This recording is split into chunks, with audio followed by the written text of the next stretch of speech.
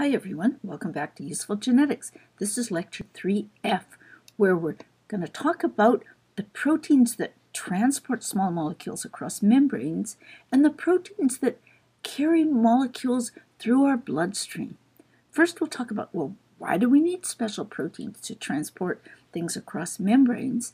And we'll consider one particularly important example of this, the voltage-gated sodium channels that function in sending all the nervous signals that allow you to understand what I'm talking about. And then we'll talk about why we need special carrier storage proteins, and we'll consider two examples, the lipoproteins that carry fat in our blood and ferritin, which carries iron. So first, membrane transport proteins. The gray lines here represent, these gray bands here, represent the two halves of the lipid bilayer membrane that separates the insides of our cells from the outsides of our cells. And this membrane is very good at keeping the insides in and the outsides out. But that's a problem if you need to get stuff in from outside or out from inside. And so cells have evolved ways to do this, but what is needed depends on the kind of molecule.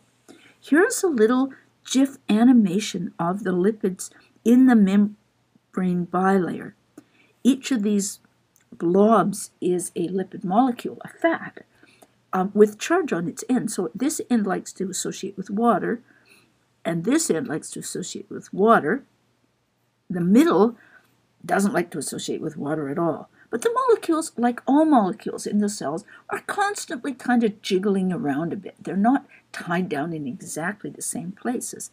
And this jiggling around creates little gaps that lets some molecules pass through the membrane.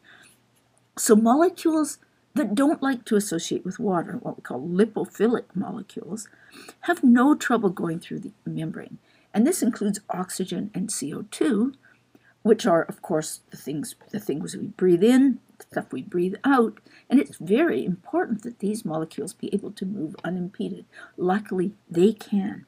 Small polar molecules that kind of like to hang out with water a little bit, water itself and alcohol, can also make their way through the membrane, not as efficiently, but at a fast enough rate that water moves in and out of membranes perfectly well. But larger molecules that are charged or have different charges in different parts of them, such as amino acids and sugars and nucleotides, essential molecules for the function of the cell, can't get through the membrane at all. And neither can tiny molecules that are highly charged, ions like hydrogen ions or the two ionized components of salt, which are critical for cell function, can't get through membranes at all. So the body solves this by evolving membrane transport proteins that specifically allow the important kinds of molecules to go in and out. So there are specific transporters for the different kinds of large polar molecules. There are amino acid transport proteins, sugar transport proteins, nucleotide transport proteins, and they all function by creating a special channel in the membrane that allows the molecules that the protein is specialized in to move across the membrane, but doesn't let other molecules leak in and out. The same is true for molecules, proteins, that transport ions across membranes. This is critically important. It's by controlling the transport of ions across membranes is how our brains work, how all the nervous tissues of our body work. And I'll show you an example in the next slide. So many of these ion channel proteins are gated, and here is an example. Gated means that they're not open all the time. They open in response to a particular signal. And when that signal is received, the channel opens and the ions can move across. In many cases, they can go either way. So whichever side has too much ions can move to the other side. But when the cellular signal changes, the channel closes and the ions are stuck on one particular side. As I said, this is how our nervous system works. This is how all the signals that allow you to understand what I'm saying, for instance, are transmitted by your brain. And of course, because these are such important proteins, they're also the sites of very important mutations. So there are several hundred distinct mutations that can happen in the genes that code for these voltage-gated sodium channels. And there's certainly more than one gene because these are functioning in different ways in many different kinds of cells. These genes, mutations in these genes cause inherited forms of epilepsy because the brain is unable to process signals correctly. Now, what about the other kinds of proteins we're talking about, carrier proteins and storage proteins? Most of these molecules function by reversibly, that is, they can bind and let go, small molecules for storage and transport, especially for transport in the bloodstream. And these molecules control the availability of key supplies to the different parts of the body, and they keep small molecules out of trouble. And you'll see examples of both of these issues in the two examples I'm about to talk about. So the first of these examples are the so-called lipoproteins that transport fats and cholesterol in our bloodstream. Now, all our cells need fats and cholesterol, but most of the fats and cholesterol that we don't get in our diet are synthesized by our liver, and they have to be delivered to all the parts of our body in the bloodstream. But you can't just pop fats and cholesterol into the bloodstream because they have a very high affinity for membranes, for other fats and lipids, and they're going to just join into the first membrane they bump into. So the body would have no control over where they were going.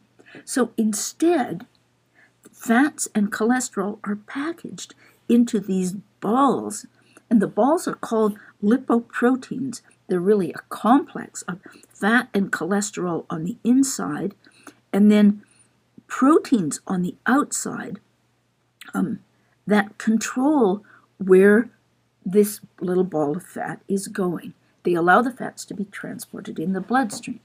And you may have heard of lipoproteins for instance, if you've had your cholesterol tested. Cholesterol is synthesized in the liver, and it's thought, although medical opinions are changing, it's thought that the cholesterol that the liver synthesizes helps to cause cholesterol to build up in our arteries, which creates a problem and can cause heart disease. So when we're tested for cholesterol, sometimes you're told, well, you've got too much bad cholesterol and not enough good cholesterol. Well, the bad cholesterol is assayed by measuring the kinds of lipoproteins that take cholesterol from your liver and deliver it to all the parts of your body. So this is the outgoing cholesterol that your body can potentially use. And when this is high, it suggests that your body is being given too much cholesterol. Now, the other kind of cholesterol, what's sometimes called the good cholesterol, is in fact in lipoproteins that are called low-density lipoproteins.